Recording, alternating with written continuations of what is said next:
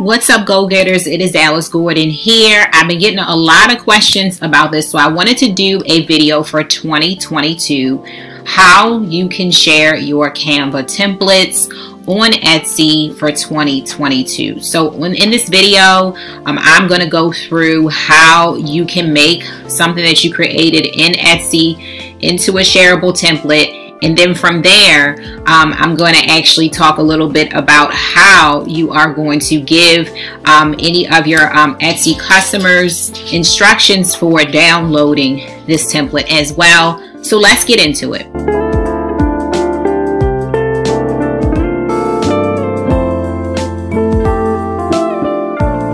So what's up, go-getters? A big, huge welcome to my channel. If you are new here, welcome to the Go-Getter Tribe. On this channel, I do everything from business, marketing tips, motivation, and the spiritual stuff too.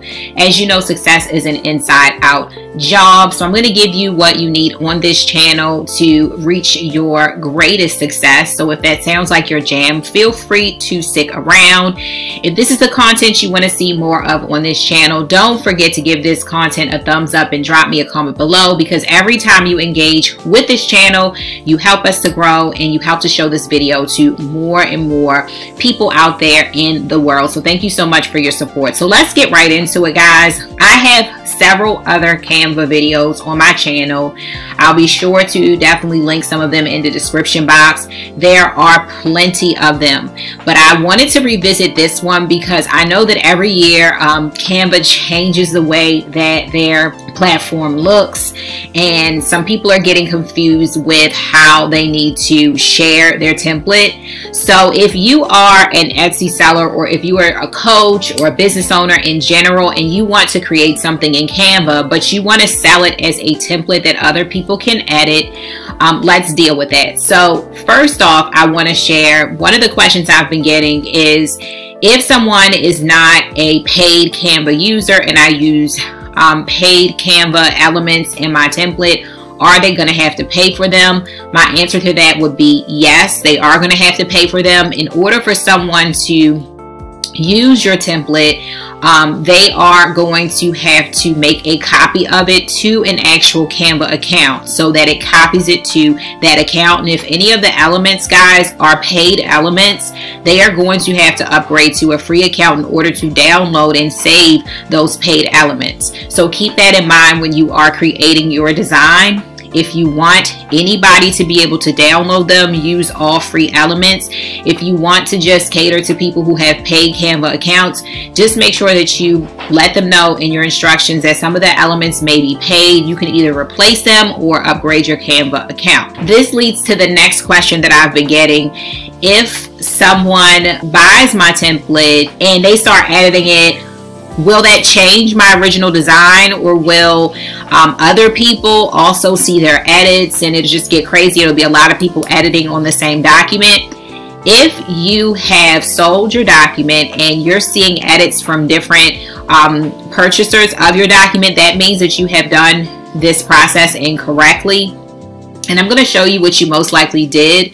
So no one should be editing or changing the same document once it's sold, because anyone who purchases your Canva template needs to make a copy of that template to their own account. If you are sharing and creating the correct link for your template, Canva is going to prompt them to make a copy. That's how you know that you're doing the right thing. Okay, so let's go ahead and get into this tutorial.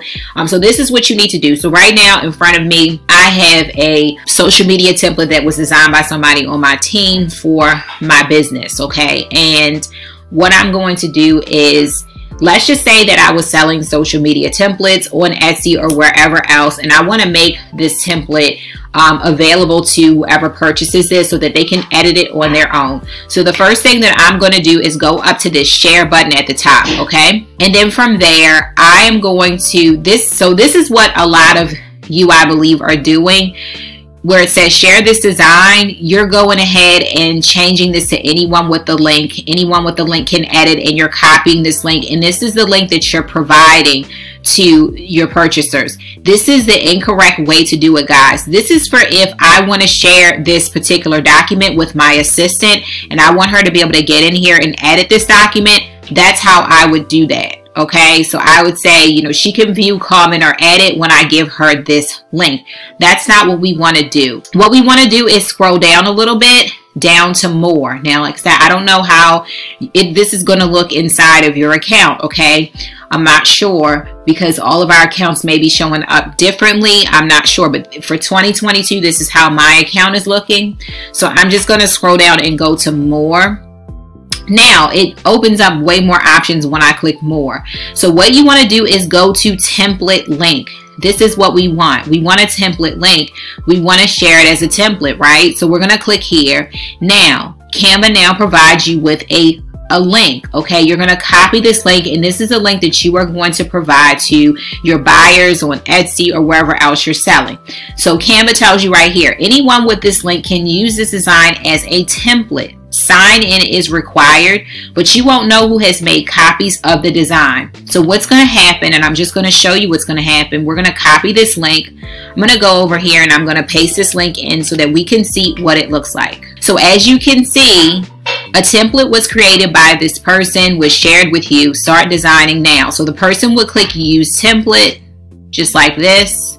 And hopefully it just won't take me. So what happens is when the person creates use template, Canva automatically copies this template into that person's Canva account. So see how it says copy of at the beginning? Okay, so I want you guys to see that. I'm going to need to delete it now because I'm going to have doubles in my account. But I just wanted you to see that, okay? When they click this button, Canva automatically is going to make a copy into their account. So the person will be required to make a copy. So for those of you who are wondering, well, okay, I get it. Now I've created this template and now I've created this link. How am I now going to make this available to my purchasers? How am I going to share the link? Well, what you can do is Etsy gives you a place to paste the download link. You can do it that way, or you can create a PDF document, which is what I do when people buy templates from me. I give them instructions. And I tell them exactly what they need to access it, how they need to access it, and where, okay? And I will paste a link into the PDF. That way they can click it with full instructions. They understand what's going on, and then they'll get to the document from there. And if you want to know how to create a PDF inside of Canva and save your documents as PDFs, I have another video for that, and I'll be sure to link some of these videos below. So I hope that this helps you guys to clear some things up.